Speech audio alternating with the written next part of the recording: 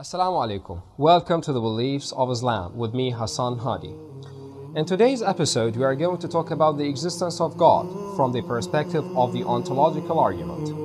Another argument for the existence of God, which is particularly popular among its philosophers and theologians, which is sadly somewhat restricted in its popularity due to requiring a rigorous background in philosophy and minimally logic, is known as the ontological argument for the existence of God. The argument, like most other theistic arguments, has a long history of usage in Muslim, Christian, and even deist circles for establishing the existence of a deity, but it particularly has become revised and more popular in 20th century Western philosophy circles, where it's recognized among its proponents that the arguments are philosophically airtight and sound.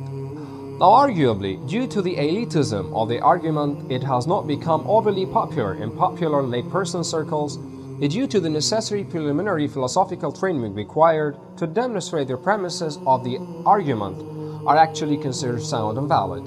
Nevertheless, due to the excellence of the argument, even if it's the case that such is lost to many viewers, and the popularity in scholarly circles, it would be an injustice to not cover such crucial philosophical proof. Now, the argument admittedly has certain primitive forms found in philosophers such as Augustine, but came to take on its more completed form under Anselm, a European Christian theologian. Now, the form which we will present is possibly the most sophisticated and rationally sound formulation crafted by the philosopher Alvin Plantinga. It gives as follows. Now we are going to consider a list of premises in order to better illuminate the ontological argument. Now, premise 1. It's possible that a maximally great being exists. Premise 2. If it's possible that a maximally great being exists, then a maximally great being exists in some possible world. Premise 3. If a maximally great being exists in some possible world, then it exists in every possible world. Premise 4. If a maximally great being exists in the actual world, then a maximally great being exists. Therefore, a maximally great being exists. Now, premises 2 and 5 of this argument are relatively uncontroversial. Most philosophers would agree that if God's existence is even possible, then he must exist.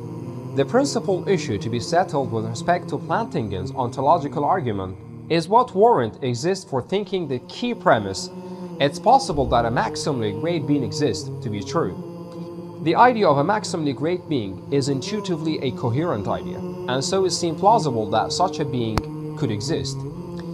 In order for the ontological argument to fail, the concept of a maximally great being must be incoherent, like the concept of a married bachelor or a square circle.